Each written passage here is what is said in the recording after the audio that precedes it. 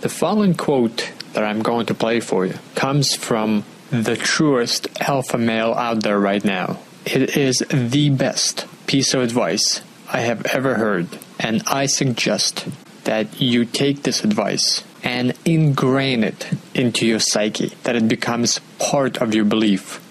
This quote comes from Gene Simmons. Have a listen. Right. I am delusionally in love with myself. I know on one hand I'm nowhere near as good looking as I think I am, but because I'm delusional about it, I'm fearless.